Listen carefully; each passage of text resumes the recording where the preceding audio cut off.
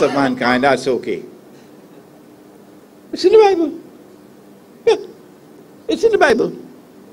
When they did all of these things to change the word of Allah, it's wickedness. So they were thrown out. The land was given to them, yet the Lord God threw them out. Babylon, 400 years or more. And then they came back, because the Lord is not eternally punishing. They came back. And when they came back again, the same wickedness. Killing the prophets of Allah. Zachariah, stabbed to death in the temple. John lost his head. And Jesus on the cross. And so now they're thrown out again. And this time when they were thrown out of the Holy Land that Allah gave to them, thrown out, Allah broke them up into bits and pieces. وَقَطَّعْنَاهُمْ فِي الْأَرْضِ أُمَمٍ. Broke them up into bits and pieces and scattered them all over the world. The Quran. And then Allah placed a ban on them that you cannot come back. Tabuli. You cannot come back. وَحَرَامٌ عَلَى قَرْيَةٍ أَهْلَكْنَاهَا أَنَّهُمْ لَا يَرْجِعُونَ. You can come back as a tourist, but you cannot come back to reclaim this land as your own. Until حَتَّى إِذَا فُتِحَتْ يَأْجُوجُ وَمَأْجُوجُ. Until Gog and Magog are released. And then the Judeo-Christian friendship and alliance creates modern Western civilization. The Gog and Magog civilization. وَهُمْ مِنْ كُلِّ حَلَبٍ يَنْسِلُونَ. And they spread out in all directions, they take control of the world. And then you see them come back to the Holy Land. So, yes, the Quran declares that the land was given to them, but the land was given to them conditionally. And when you violate that condition, you are thrown out, and a servant of Allah who follows the true religion of Abraham and is righteous in conduct, he will eventually inherit the Holy Land. Question 2 was? I quite disagree with you when you say the cloning of our fathers, brothers. No. Before this, you asked a second question. No, I didn't know. I cancelled the question. You cancelled that question. So, okay. Yeah, you were saying about the cloning of our fathers, brothers. Yeah. But I disagree with you, because who's going to breathe life into them? Cloning. Okay. Thank you. The hadith is that the jinn we are created from clay. The angels are created from light. And the jinn are created from fire. Not this fire with which you cook. The jinn are invisible beings, you can't see them. The angels are invisible beings, you can't see them. But can an angel take human form? I mean, apart from your wife. Can an angel take human form? Yes. Angel Gabriel, Jibreel alayhi salam, came as a human being. The man with white clothes, black hair and so on, came and sat down in the masjid in front of all of us. Okay? Can a jinn take human form? Yes. Satan, Iblis, came as an old man with a walking stick. Remember? When the Quraysh were sitting, discussing what to do with Nabi Muhammad alayhi salatu wasalam. And so an angel can take human form, a jinn can take human form. What Prophet Muhammad said, Allah's blessings be upon him, is that when Dajjal is released into the world, and he was released in the lifetime of the Prophet ﷺ, this book makes that clear. Read the chapter on Dajjal. That they would be raised with Dajjal jinn, who are not Muslims, jinn who are kuffar, disbelievers. Shayateen they are called. And Allah's Messenger said that these jinn will yushabbihuna bil amwat. They will appear in the form of human beings who have died. So it will not be your father who died, who is now resurrected, brought back to life. No. Your father is dead, he's in his grave. You could go and check him out in the grave, he's still there. No, it is not your father. It is the jinn who will appear in human form and in the form of your father. Same features, same voice, exactly the same voice. But more than that, with your father's memory, things that only your father knows, the jinn will speak. And then the jinn will appear before the son or the brother and say, Ta'arifuni, what happened?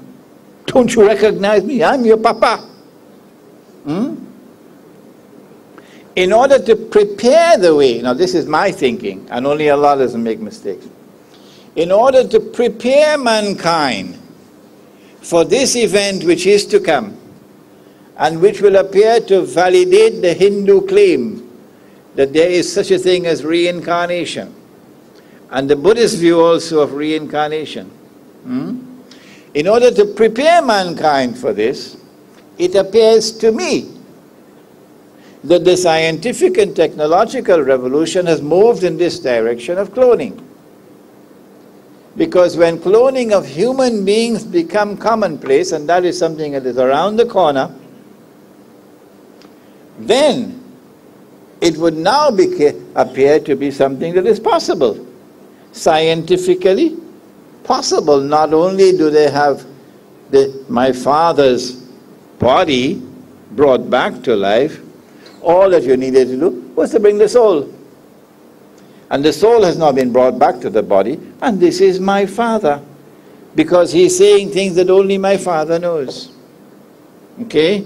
When that happens, and it will appear to be a spectacular validation of the Hindu belief in reincarnation, the Muslim will say to that fella who says, I'm your papa, get away from me, you Satan. Because he recognizes this is a Satan acting on behalf of Dajjal. Any more questions? Tomorrow night, yeah, okay. One last. This, referring to my question just now, this Antichrist that the Christians are referring to, who are they actually referring to as Antichrist? Okay. The Christians have exactly the same belief that Muslims have. That an evil being was created, and that evil being would be released into the world. That evil being would seek to impersonate the true Messiah, and therefore we call him the false Messiah. But they don't like to use the word Messiah. They banished that word from their vocabulary. The Christians prefer to use the Greek word for Messiah, which is Christ. Kind of an allergic reaction to the word Messiah, so they prefer the word Christ. And so he's called the Antichrist. We call him the false Messiah, Al-Masih Ad-Dajjal. Identical beliefs, the Christian view and the Muslim view. The only difference is that for some strange reason, Christian theology appears to have concluded and are not willing to re-examine the subject, that the Antichrist is a Gentile. Medieval Christianity did long before Salman Rushdie. Oh, is it Sir Salman Rushdie now? Long before Salman Rushdie picked up that dirty pen to write those dirty things, they were doing it in Europe. They wrote all kinds of nasty things about Prophet Muhammad ﷺ. And we never sent anyone to execute them. No. Islamic civilization never bothered to do that. To put a reward on the head to execute him. No. They did all kind. They wrote all kind of nasty things about Prophet Muhammad ﷺ. They even said that he was the Antichrist. Lots of Christians held that view in the medieval age, that Prophet Muhammad ﷺ was the Antichrist. Why? Because the Antichrist is a Gentile and not a Jew. Until we can convince Christian scholarship that this is wrong, the Christian who today is opposed to the state of Israel, the Christian who today is extending support to the Palestinian people who are oppressed, those Christians will not be able to recognize and interpret and understand events unfolding in the Holy Land to be that of the false Messiah or the Antichrist, until they can change this view of theirs, that the Antichrist is a Gentile. No, he's not. That's false. The Antichrist is a Jew. Okay.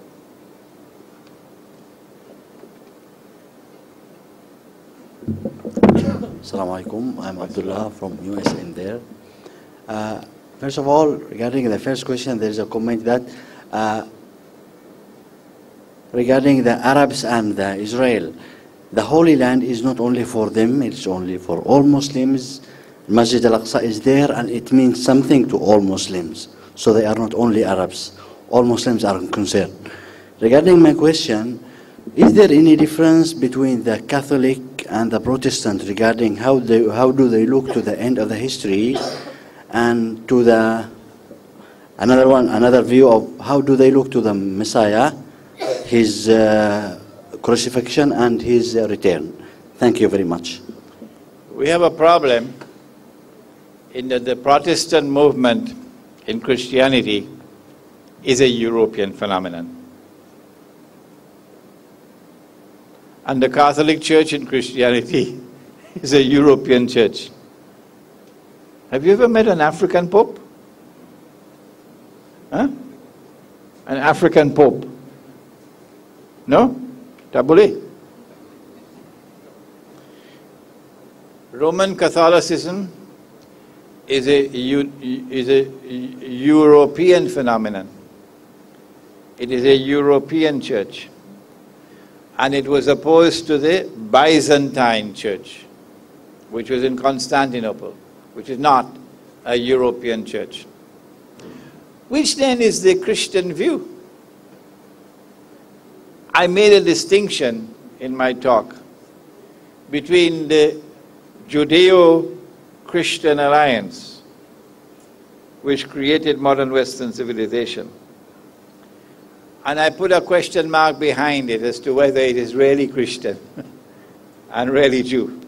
And I distinguish these Christians and these Jews from the others. And amongst the other Christians and the other Jews, we can now look to see what is a Christian view and what is a Jewish view. Okay?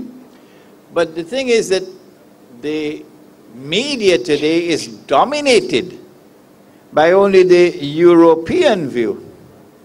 And so we, in a state of complacency, we believe that this is a Christian view. Once it's a Protestant view or Catholic view, this is the Christian view. But there are lots of Christians in the world who are not Europeans. And there are lots of Christians in the world, right here in Penang, who would oppose the state of Israel for its oppression, and who would stand up for truth and for right and for justice in the Holy Land. How do they look at the subject? You hardly ever hear their viewpoint.